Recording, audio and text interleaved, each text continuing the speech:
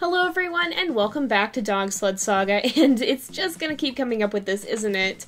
We can't afford to hire another dog, but we're not going to. We're not gonna do that right now. It looks like we have some pretty tough races coming up too, but we've been making a lot of good headway in the previous episodes. We've been training up our B team to be pretty much just as good as the A team here, and we've made some good progress.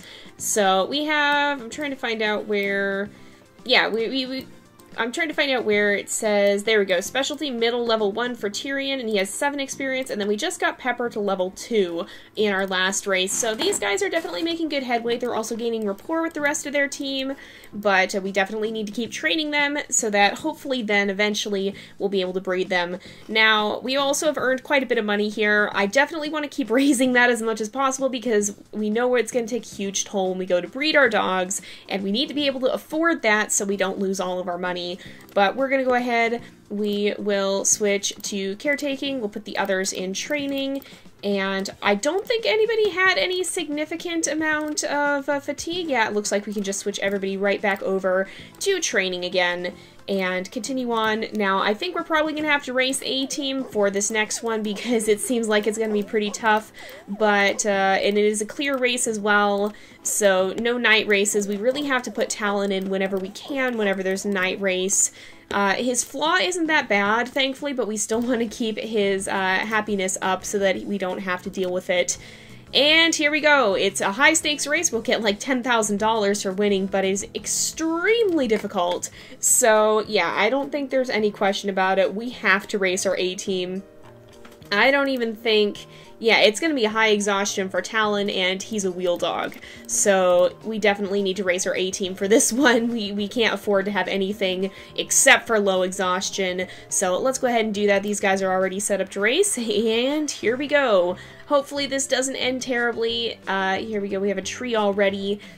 They shouldn't have high exhaustion, so I think we'll be able to handle the lower restocks, but I really just do not know. Alright, I'm gonna let this tree go by, and then, oh no. Oh boy. And is somebody gonna get that? Oh, she still caught it. Okay, oh no, I think I missed there. Oh no. We're starting to get fatigue already. Oh, do not tangle, do not tangle. Oh my goodness. Alright, oh, you're still tired. Oh my goodness. Okay, we definitely have to keep feeding everyone. That was actually perfect timing to feed Avalanche. Alright, we gotta jump and feed Zephyr, feed Polaris. We missed Zephyr. No, Zephyr, come on. No, Zephyr, he's gonna take exhaustion if we're not careful. Oh, his skill is showing up. I will try to feed him again there. Alright, stay forward, stay forward. Don't need anybody taking, exhaustion there. Okay, jump, jump, jump. Oh no, we just barely missed it. Oh, everybody's gonna get tangled if we're not careful. Oh, I'm sorry. I was trying to make sure Avalanche got his food. Polaris didn't get his food. We're actually getting to the point where it probably would be beneficial to not take every race that we get. Alright, come on. Jump, jump, jump, jump, jump. There we go. We need to make sure that we don't have that happen again. Oh no, we missed. We didn't get to activate Polaris' skill. We definitely are taking some pretty bad fatigue. This probably would have been a race that would have been better off left alone. Alright, do not tangle. There we go. You can have food too, except the tree took it. There we go. We're right at the end. Are we going to be able to pull into first? Oh no, I thought we were going to for a moment, but second place still ain't bad, although that's not going to help Polaris any. He likes to get first, so unfortunately we didn't succeed with that. I don't think we're going to take a rope sponsorship, because even though I like that, I want to make sure we get our funding up, but we might take that in the future. We'll have to see here. But I'm definitely going to be putting everyone in resting here, and we'll slowly switch them back. Okay, we need to just change that back to training, and we'll make sure that as they recover, thankfully nobody took horrific fatigue, but it still was not great.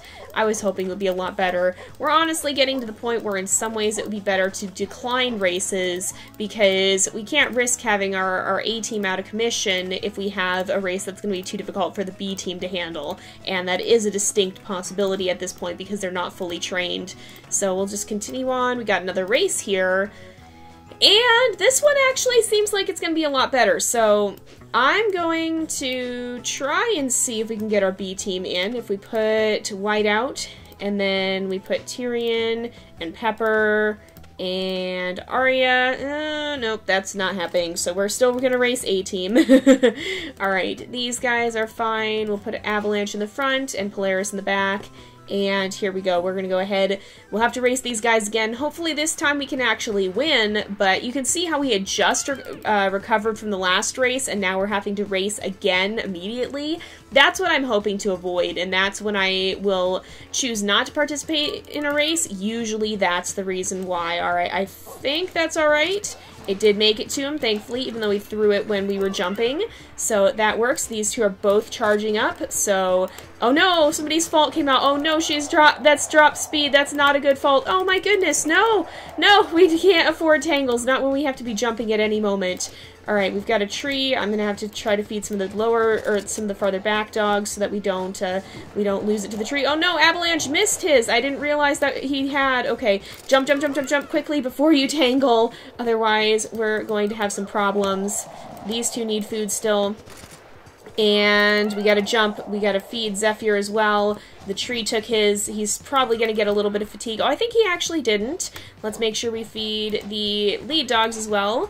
And just barely missed first again. Oh, Polaris, I'm sorry. Polaris has the, he likes to win, basically. So we didn't take nearly as much fatigue this time, but we still didn't win. So still not the greatest for Polaris, but it could have been significantly worse. We've kind of had a bit of a rocky start to this episode, and yeah, oops, Avalanche still needs to be resting.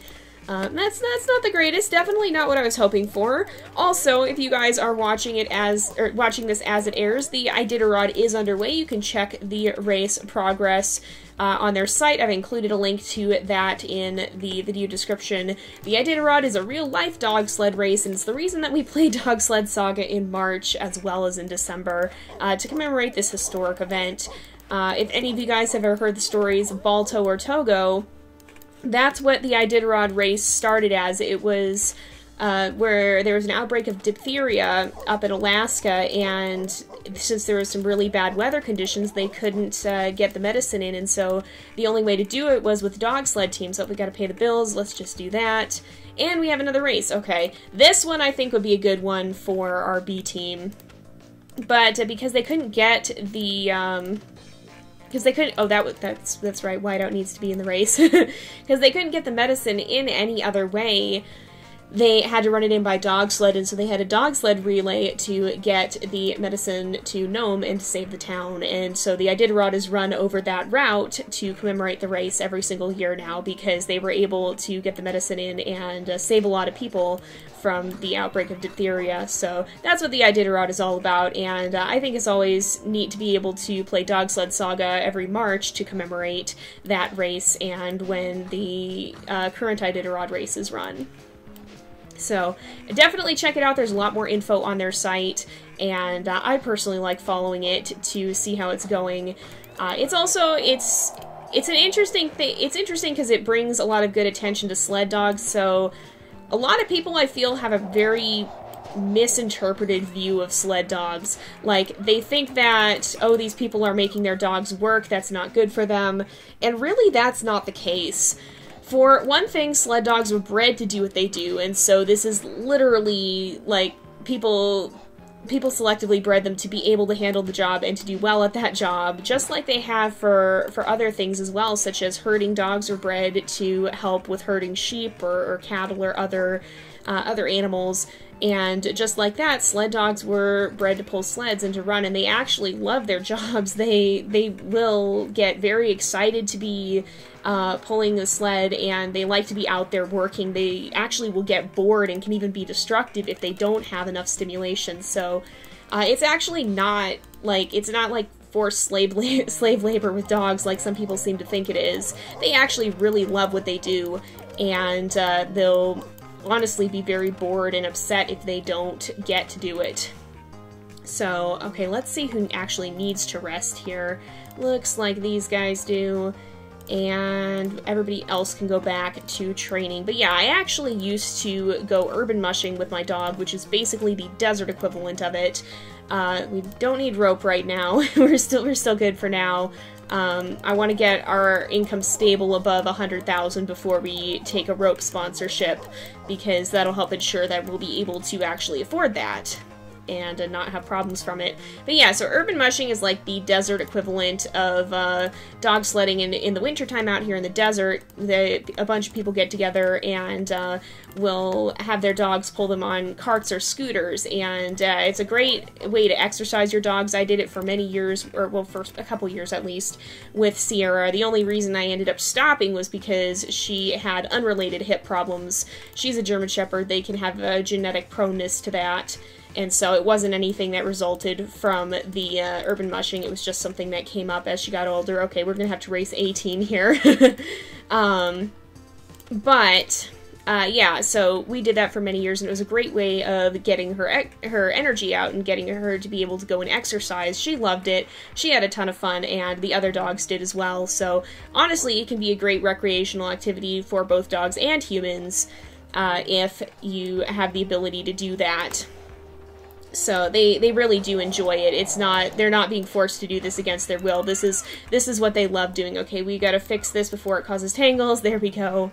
But yeah, it's something that honestly dogs and humans alike both really tend to enjoy. So if you have that available and you have a breed that, I'm pretty sure Polaris may have a kind of bad fault. Oh no, it was Chase who had a bad fault. Chase was his predecessor, his father, and he had a kind of bad fault, but we just have too proud for Polaris there. So that's actually a pretty good one.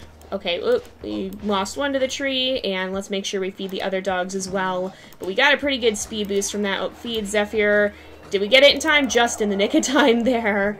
But yeah, I just want to clear that up because I know there can be a lot of misconception about it. This is something these dogs do love, and they really do enjoy being able to get out and pull sleds. Now, not every breed is going to enjoy that, and not every dog was bred to be a working dog either, but a lot of the larger breeds, and especially those ones that were bred to pull sleds originally, do really enjoy this kind of thing.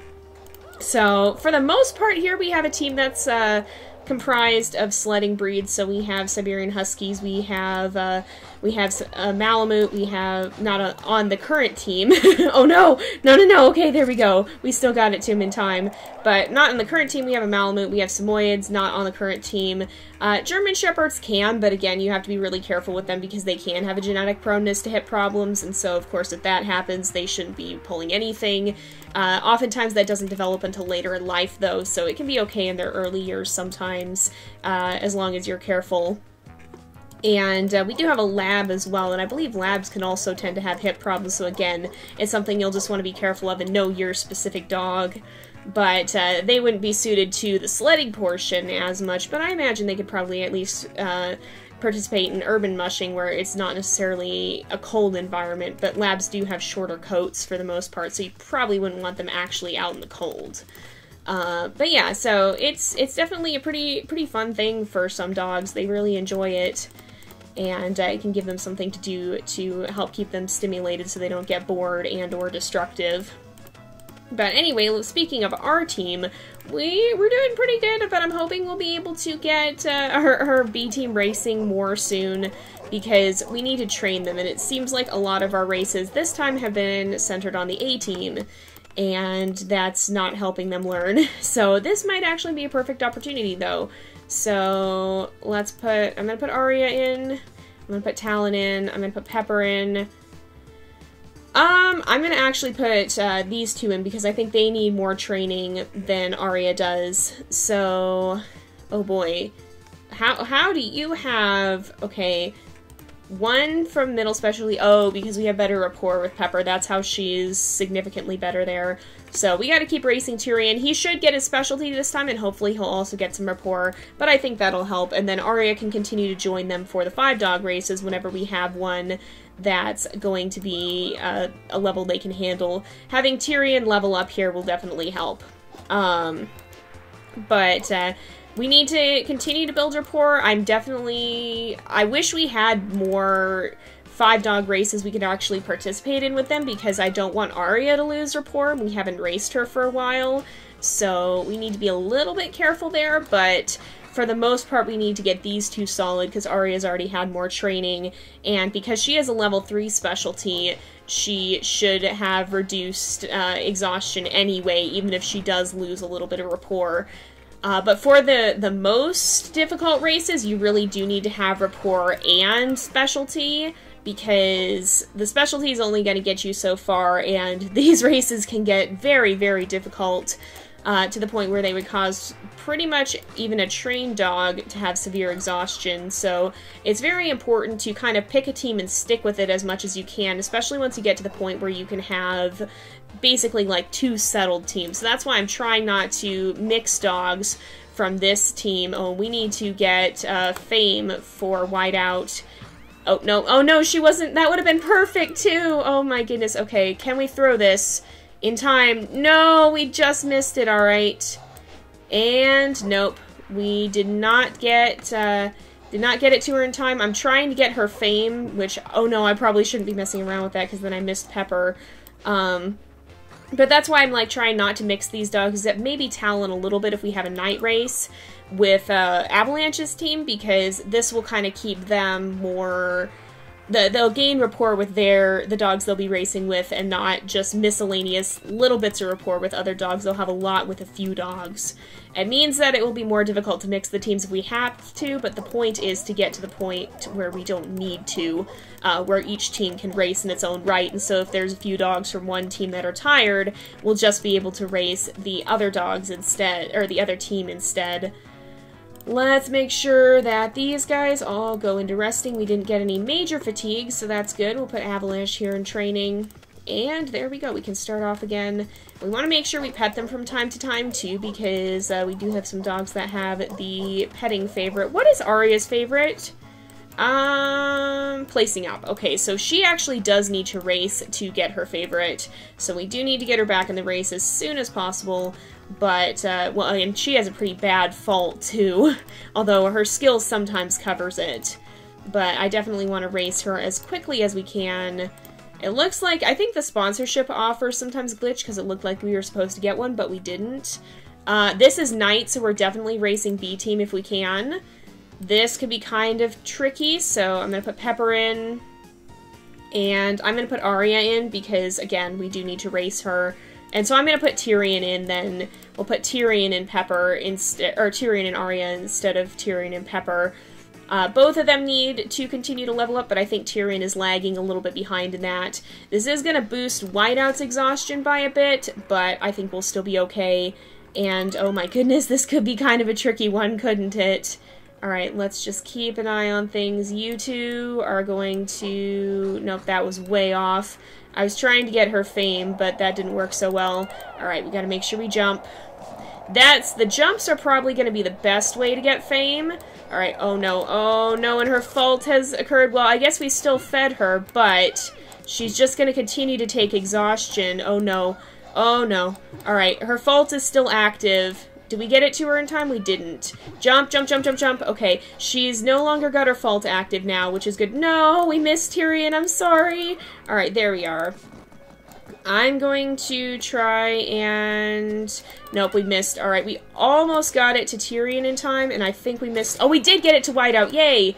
I thought we hadn't for a moment there. Okay, her skill is active, so she'd still be able to recover, but she still would take exhaustion for Arya there when she was a little bit hungry. I was worried we were going to miss her, but I think we got everybody back on track. Hopefully we don't have any more bad faults show up. I think that probably was everybody getting their worst out, so hopefully that... Oh my goodness, and even me, I keep messing up and having some butterfingers there, not being able to actually aim properly. I feel like that would be me in this situation too. Oh my goodness, Whiteout, well, hers is just too proud, so we can guess by now she's probably gonna need it. Yep, we were right. And that worked out pretty well. But, yeah. I forgot what I was saying. I got so caught up in it. Oh, yeah, I was saying I feel like that probably would be me in this situation, too. I don't really do well under stress, and I'm terrible at aiming. Oh! apparently also terrible at actually jumping. I thought we'd already gotten that one, and apparently we hadn't. Oh no, and I think I missed Tyrion. No, Tyrion! Jump, jump, jump quickly! Oh, okay, his skill helped him recover too, that's right. He has the second wind skill, so even when he's hungry, he can continue to... he can basically... it says he wills himself to recuperate. Well, that was a little bit of a catastrophe. We got second. I don't think anybody...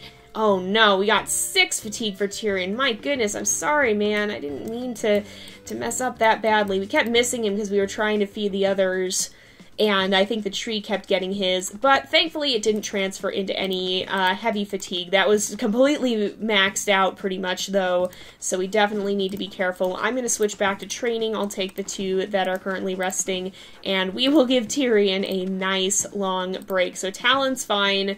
Whiteout needs to rest for another day, but pretty much everyone else is okay. Arya didn't take that much fatigue, and she would have gotten her favorite thing from placing up, and it's not letting me pet any more dogs now. So B team, I think, is going to have to rest for a bit. Yep, she's no longer fatigued. Alright, 5-dog race. Well, actually... it might be worth it. I think it's going to be worth it to race them. So how much exhaustion does Tyrion have? Does it show? Nope, it's not going to show us. If we go here... nope, it's not going to show us. So I'm going to risk it, you guys. He's a little bit tired, but I think we'll be able to manage it. He's only going to have moderate exhaustion. Pepper's going to have moderate exhaustion. And this will build rapport for the entire team. So I think we're going to take a chance and try it, you guys. This will be our last race for the day. Let's hope it's a good one. I think we've got a good chance of being able to make this work. Okay, let's just go down the line. We've got a tree coming up already. That's never good. Oh no, Tyrion! No! Tyrion's the one we desperately do not need taking fatigue. Alright. I think we're good now. Nope, no, no, no, no. I threw that. I didn't see where I was throwing it. You have to actually right-click to click out of it. Rather than throwing it, so you can cancel it by right-clicking, but I didn't do that. I just saw a tangle forming and decided that I needed to intervene before it got worse. Alright, if we keep feeding everyone in order like that, we'll be fine. I want to try and feed Whiteout coming down from a jump there, and we also need to race Avalanche's team because I don't want his fault activating. So, there we go. I think... we've done it, but yeah, I don't usually handle stress all that well. I kind of panic. You guys are well aware of how screechy I get when things start happening and when stuff gets real. So I feel like I would panic and not be able to aim to save my life, just like I do here. Hello. Ah! Are you serious? That was not meant to illustrate a point. I was not trying to say I needed to demonstrate that for you. See, what happens with this game is I miss once, and so then I start feeling more intense and more panicky, because now I've already missed one time, so the dog's getting hungrier, and the more I miss, the hungrier the dog is getting, and the more chance that I'm going to have problems because I wasn't able to feed them in time, and so it just escalates my intensity and further exacerbates the problem. Oh boy. Yeah, there we go. Alright, let's jump, and I'm gonna throw that to Whiteout. I don't think everybody particularly needs food right now. Okay, nope, nope, nope, nope, nope. Everybody go forward. And I'm just gonna continue to throw that to these guys. We've got a lot of wind in these races. It's almost as windy as where I live. But, yeah, we're gonna do it, I think. We'll be able to make it. There is the finish line. And we got it. We got a few last dogs fed there, but I don't think anybody was super hungry anyway. And we did manage to make it into first. So, who got fatigue? Tyrion did not. Nobody got extra fatigue, and we did get rapport. So that was fantastic. That was a great way to leave off a bit of a tense episode. I'm glad that race went so well because I was scared it wasn't going to. But we're going to go ahead and wrap up this episode here for today because it is about that time again. So thank you guys so much for watching. I hope you've enjoyed the episode. Don't forget to like and subscribe, and I will see you guys next time. But until then, this is Jay, over and out.